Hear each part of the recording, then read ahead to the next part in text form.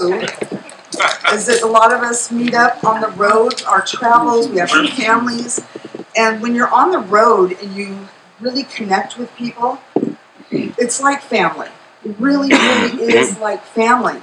And even though I haven't seen her in so long, we just felt the same, you know, and there's something magical about being on the road and being with people with like minds, playing very similar instruments. I see she's got a Brent Haynes. Is that a Brent Haynes?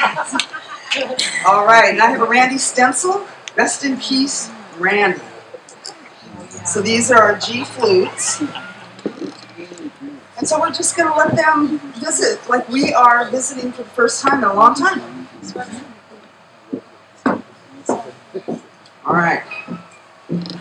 So when you play a duet, you don't ever really know what's going to happen, but when you've played together before and you play similar instruments, it's almost a no-brainer. It's like a dance.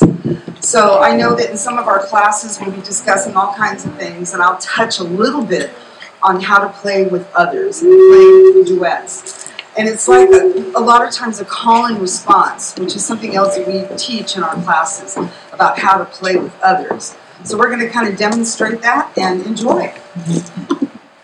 Thank you. Thank you. Okay, you want to start us off?